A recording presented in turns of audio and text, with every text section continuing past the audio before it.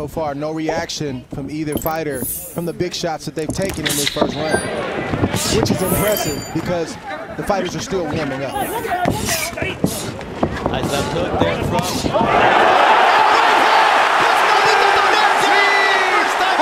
Second time in their series. Everything, Inoue was winning that round, but nothing crazy had happened until it did. A quick right hand to the temple of Nonito, and it sat him right on his butt. He didn't know how he got there. He just realized that he was on the canvas, and that's the type of explosive power that we've been promoting this fight with. They both possess it, but Inoue's is a little bit different, and we saw it on full display in that first round. Looks like Donaire has made up his mind. He's going to fight fire with fire, and that's just the way it is, for better or worse. Drops Donaire as he's able to somehow manage to find his balance. But Inoue, man, it might have been better to just go down, Dre, because Inoue is going to work here. And the knockout now does put down Donaire in round 2. And this fight is over. That's What it. an impressive knockout victory for the monster. Wow. Naoya Inoue, a statement victory in his home country of Japan.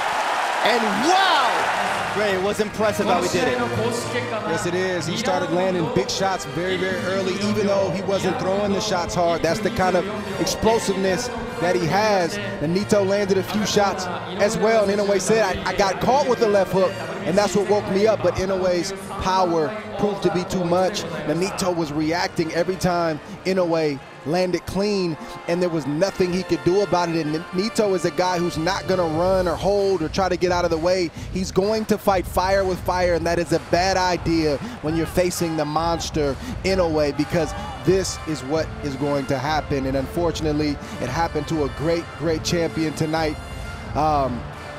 I think he can continue to fight on, Bernardo.